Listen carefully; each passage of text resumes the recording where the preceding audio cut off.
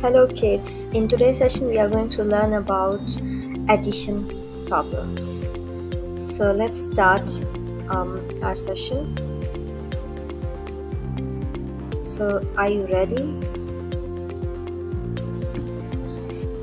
Addition problem number 1. There are 2 pigs in the barn and 3 more pigs join them. How many pigs are there now? So let's count how many total pigs we have in the barn. 1, 2, 3, 4, 5. So in total we have 5 pigs. That means 2 pigs plus 3 pigs add up to 5 pigs. Let's learn how to write this in addition format. 2 pigs plus 3 pigs equals to 5 pigs. Addition problem 2. Farmer Alex has 4 pigeons. Farmer George has 2 pigeons. How many pigeons do they have altogether? So this is Farmer Alex, which has 1, 2, 3, 4 pigeons.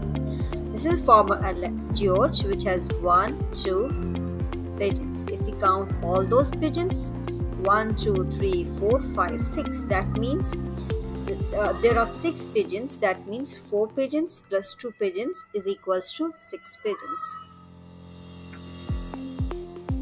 So 4 pigeons plus 2 pigeons equals to 6 pigeons.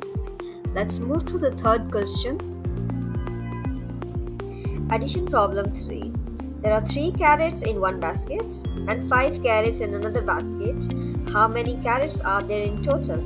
If we count carrots in each basket, so 1, 2, 3 in one basket and 1, 2, 3, 4, 5 in another basket. So total carrots in 2 baskets are 1, 2, 3, 4, 5, 6, 7, 8. So there are 8 carrots in 2 baskets. So 3 carrots plus 5 carrots equals to 8 carrots. Addition problem number 4. There are 2 apples in the basket and 2 apples on the ground. How many apples are there in total? So if we count total number of apples, 1, 2, 3, 4. So there are total of 4 apples. That means 2 plus 2 is equals to 4 apples. Moving to the 5th question. Addition problem number 5. Farmer Bill has 5 chickens in the coop. One day his uncle gives him 2 more chickens. So how many chickens are there now? Let's count total number of chickens.